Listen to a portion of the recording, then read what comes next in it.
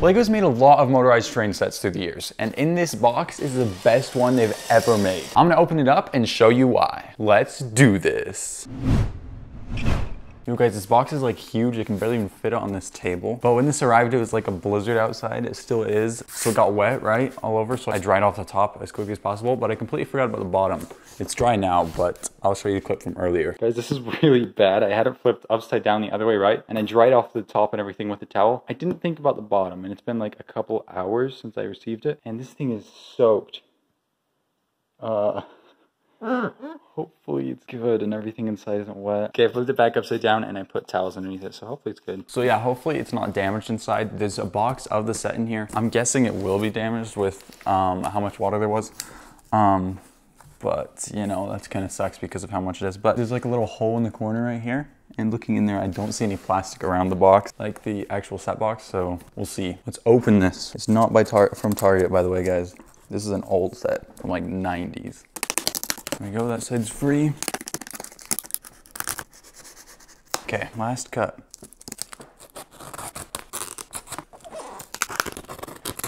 Okay guys, I got it loose. I wanted one of these for like so long, so I'm like super excited. Boom. Oh, there's some bubble wrap. So on the bottom, we might be good. I don't know, I hope we are. Can you guys even see this? Sorry, the camera is not getting it very well. So there's a layer of this. There's bubble wrap. The top of the box, it looks good. I'm just worried about the bottom where it's wet for forever. Oh, okay.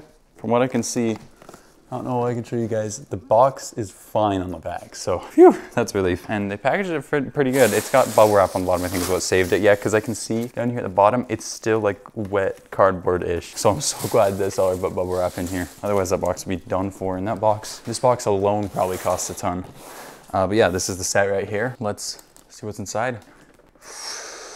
Boom. Well, they really packaged everything. They like put a full bubble wrap inside of here. That's actually nice. Ooh, look at that. Yeah, this box isn't in the greatest of conditions. Look inside, but the outside's fine, so whatever. He has the instructions in his own Amazon Prime bag, like, what? It comes with all the original stuff. Lego Shop at Home from, oh man, this comes with all the manuals. This is from the 90s too. I think this is 99. It comes with this manual. Harry Potter, original Harry Potter sets. Bro, this is insane. And not all the stickers were put on, it looks like. There's two right there that haven't been put on. Then here's the set. There's the first car. There's a little station. Warning about the electrics, which that'll spoil what it is maybe. Just kidding. And then there's a car, another car, and another manual? I don't know, there's a lot of stuff in this though. Now it's time for the actual set. I can't wait, okay. Oh, okay. Check the bubble wrap over there. Cardboard, the cardboard didn't come with it, I don't think, right? I doubt it. Dang, okay. What should I start with? I don't know where to start. These are the tracks, right? These are the straight track. These things are like $4 a piece, I think. They're super expensive. There's a platform. We put all like the spare pieces of builds that haven't been built in here. I just gotta take this all out. This is like crazy. There's two cars right here that came in the set. There's so much to this. And oh, there's all the minifigures and stuff. And then some black pieces. I don't even know where those would go. Maybe another car. This box is heavy. This must be like the power adapter. Yeah, looks like it. Yeah, look at that. That's a chunky adapter. Okay, it is the official Lego adapter. It still has the tag on it too. That's way heavier than I thought it would be. Let's get the rest of the track. This is curved track, it looks like. I can't wait to have this up and running. We haven't gotten to the actual electronics really yet, but as you might notice on these tracks, they have metal on them. If you're into model trains, then you might be familiar. But yeah, these are the tracks. I actually already have one curve track. I got a long time ago, just one to see what it was like. So I've just had one that doesn't work for like forever. So there's a full circle of curve track plus 2 straight track. So fairly big. I got more track on the way though. Then there's the trains. These cars are way bigger than I thought. I thought they'd like small, but wait, they come with chrome vents too? Bro, I didn't even know that. That is actually sick. Oh, there's the train. The windows are actually really good condition too. They're not scratched. Looks like it's never been taken apart, which is nice. And you gotta do the other car. So one of these cars is like a food car and one of them is a passenger car. It looks like he put some of the people in there. So in that bag wasn't all the people apparently. Yeah, so I'm guessing this one's a food car since that one has people in it. What's in this car? There's not even anything in this car, I feel like. Oh no, this is the car. There's not a food car. What am I thinking? That sticker is peeling up right there a little bit, but it's fine. This is the important stuff. This is super expensive stuff right here, guys. So that's why I saved it for last. This right here is one of the parts that make the train go. And this is where it gets expensive, so I cannot break any of this stuff. Right here. I can't wait to see this. Oh man. Okay. Oh, it's Beautiful. Okay, so these wheels are metal right here, and those metal wheels run on the metal rails, and it gets powered. But what does it get powered by? It's right there. So this is like crazy because these motors alone, I think, are like 70, 80-ish, I think, for motors. So they're really expensive, so that's why I don't want to break this. This is what controls it and leads it to the track. I gotta be really careful with this especially. So this cable right here attaches to the track, and this adapter plugs into this from the wall. And this one cable alone, there's just a small cable, costs like $90 to buy. It's so much, so I do not want to break it. This one's in really good condition too. Like there's not a single like thing wrong with the track, and usually there's something wrong with it. So I don't want to break it. So yeah, I think that's everything. So now I gotta like set it up somewhere. So yeah, let me move all this stuff over on the floor somewhere, and we can try setting it up and see if it works. Okay, so I just gotta grab the track here. The reason why this is the best one is because there is literally no batteries involved in this. It's so nice. Yeah, there's no batteries in this at all. It just plugs straight into the wall, and you never have to worry about batteries. Like, that is just the best. And I'm getting it right now so it can go around the Christmas tree. So we'll put it over there in a second. There's the circle. I haven't attached the tracks yet because I need the straight track. Here's the straight track. So now let's just use this half and then attach them all, and then put some straight tracks. So the dude that I bought this from, he bought this to run for Christmas, but he says he doesn't use it very much. He's like a train collector, so he was selling it. And I'm like, yeah, I'll take it, and it's in really good condition too. This entire set is, let's get the super heavy power brick, and I have an extension cable right down here. Okay, so we got the power right there. Now I'm gonna get the control and the super expensive cable that I definitely do not want to break. This thing has rubber feet. I didn't realize that, but that's kind of nice. So then the cable attaches on whatever part of the track I want. So let's just put it right there. It goes under the track like that. And now that's attached, and then I just plug this thing in somewhere. I honestly don't remember where. Right here. Now there's a green light, so that must mean that something's happening. So now I put this on the track, and then I attach the cars to the track. Okay, let's see this magic happen. Can't wait. These use magnets too. I've never gotten the Lego train sets with magnets. It's kind of nice actually. Okay, there we go, moment of truth. Right here, let's try it. Oh, it's moving, it's moving. Which way is forward? This way?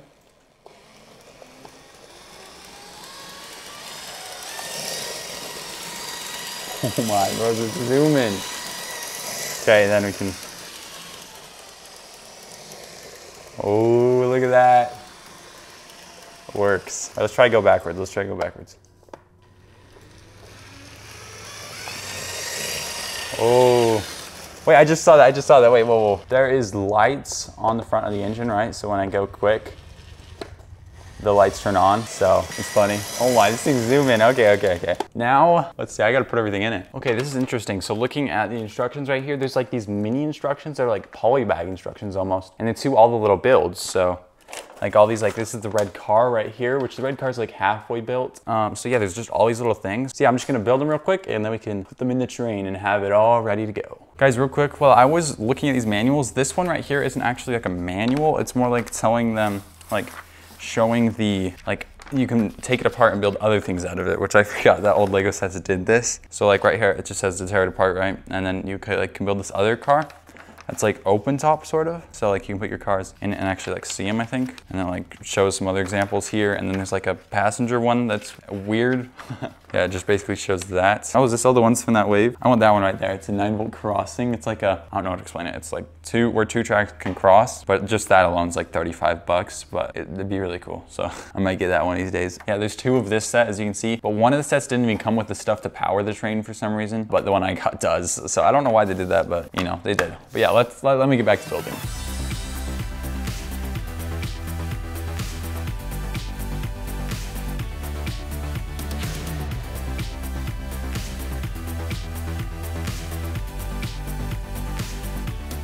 Okay, I finished building the rest of the set. So is this part right here, which I built up, and it's got all this stuff on it. It's got like a sticker to where they're going and stuff. So it says like Berlin. I don't even know how to say those other places, so let's not try. But as you can see, this sticker is on 2 1x4 bricks stacked up. So those are never coming apart basically. But yeah, so this thing right here, if I line it up with the car, this one's meant to hold like cars in it, this train car. So I lift it up, and then if I get one of these cars, this one right here was halfway complete, so I just finished building it. This opens up, and then you can drive them up into the train car. And then you close it up, you're ready to go. I think this middle is actually meant for this one. There's 3 of them in the set, so one can go right there. So place them in there and then room.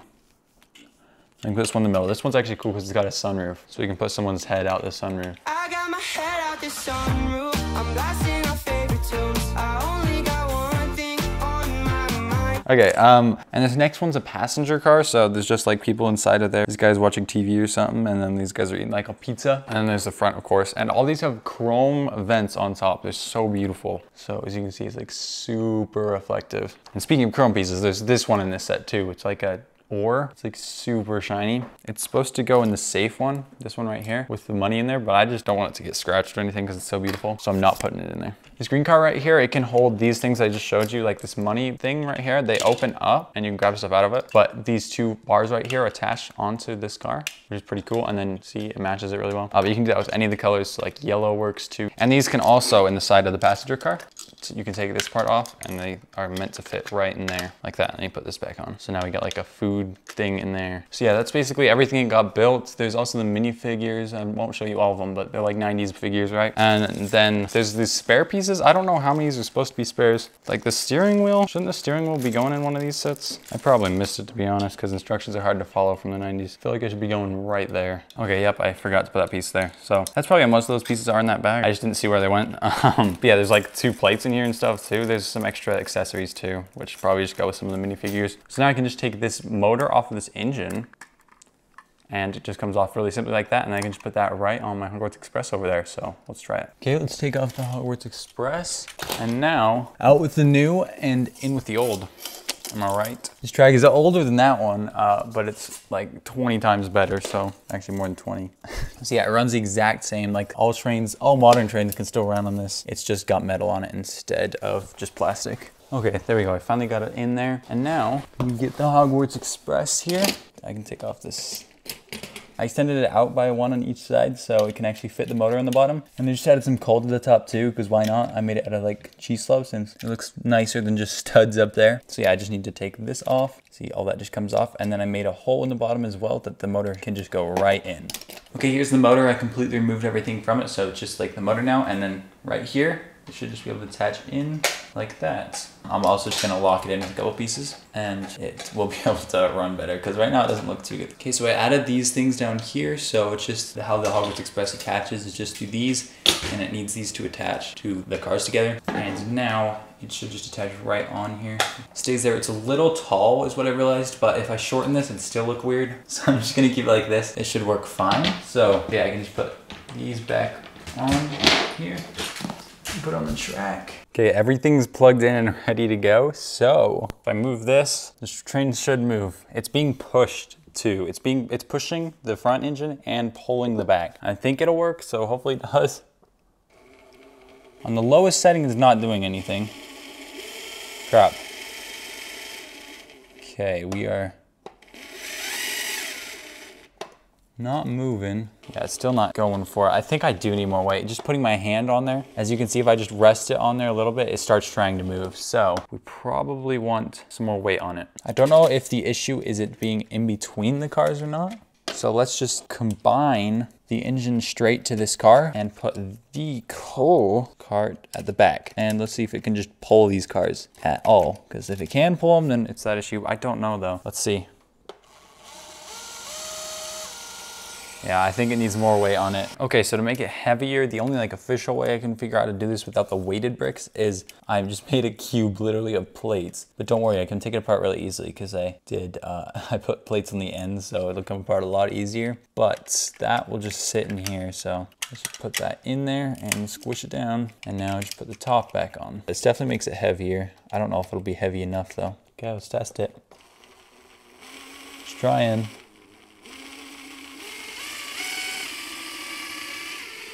Hey, it's moving, but like it's slipping a lot still. It still slips even when I push it down. I still think I need more weight. Okay, so I filled in this right here, plus I made these side panels, a ton of 1x2 plates instead. So it should have added some decent weight to this, I'm hoping. And hopefully it'll go a little nicer than last time.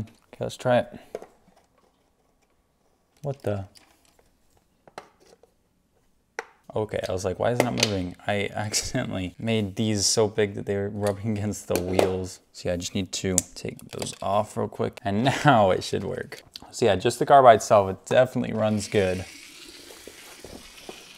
Just needs to do this with all the things on it. Dang it, it's still like struggling. Why does it struggle so bad? Okay, it's been literally like a couple hours and I don't know if it's gotten better or I've just dealt with it, but I think that it works good enough. Like, especially for a steam train, it doesn't need to go that fast. I think it'll work. I don't know. I've just tried so much. I think I'm just gonna go with it. I added these cars just to see because I'm adding 2 more Hogwarts Express cars to this. That'll probably be in the next video or that video soon. I'll be making 2 more of those. So that'll be cool. But yeah, I think it runs pretty well. This is max speed right here. And for a steam engine, that is way too fast. As you can see, it just derailed because there's a cord running under the track. But it can kind of run on full speed. Yeah, see, it's going on full speed right now. That's way too fast. I'd keep it on a more moderate speed like this or something. And I think it works. So I think we're good. You want to see my mess though? This is my mess of everything. I like tried so much. I tried to find Lego weights. This is a Lego boat weight. Didn't work, but I tried pennies. Pennies actually held it down a lot. I wanted my thing to be only official Lego, so I didn't want to do that. I think it works good enough. See? Now it's under the Christmas tree, except this stuff doesn't match at all, but it'll be Hogwarts Express cars soon enough. So yeah, the reason I love this so much is right there. It plugs straight into the wall. Instead of any of this crap with batteries inside, like, come on, this is modern day stuff too. Instead of that, go back in time. Spend like a lot more and just get one that can plug in, you see what I'm saying? But yeah, that's why I love this so much. Okay guys, that's it for the video. Let me know down in the comments which one you guys prefer. Do you prefer 9-volt like this one that like plugs into the wall and stuff? Or do you prefer like battery powered? There's pros and cons of both, but for me, it's definitely 9-volt because plugging it into the wall is just really, really nice. But yeah, if you want to check out a video similar to this, I'll have a link up here in the corner and down in the description. But as always, make sure to like, subscribe, and hit the notifications bell.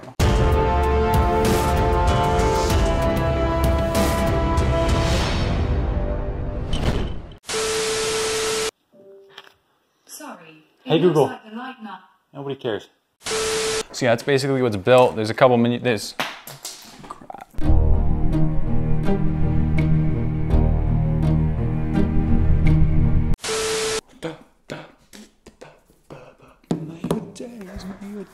May your days be merry and bright.